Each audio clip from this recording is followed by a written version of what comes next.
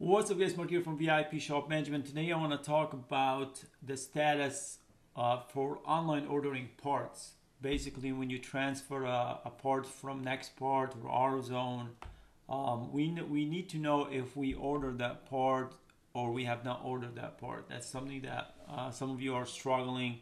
Finally came up with a solution that will help you do so. So assume we have a basic oil change in alignment, and we're just gonna order a starter from Nextpart, and type in starter,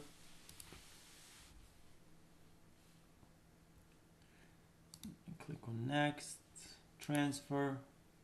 Keep in mind, like sometimes some of the sometimes if I want to get the labor and the labor don't have it, I still can go somewhere else and grab the labor.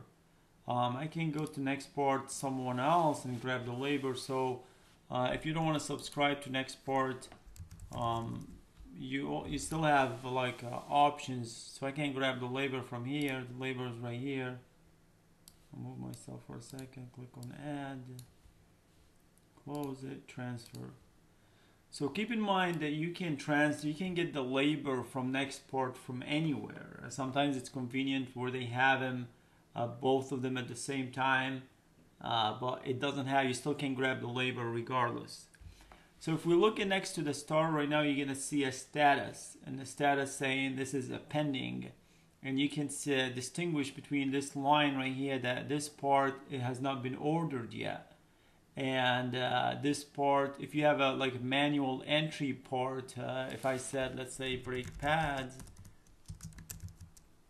dash front, and assume like I got it from AutoZone and I got it manually, so there is no status next to it. The only times you're gonna see a status if that part was transferred from the AutoZone, basically from on the online ordering. So if you go back and open Mark again, you're gonna see the part has not been ordered yet.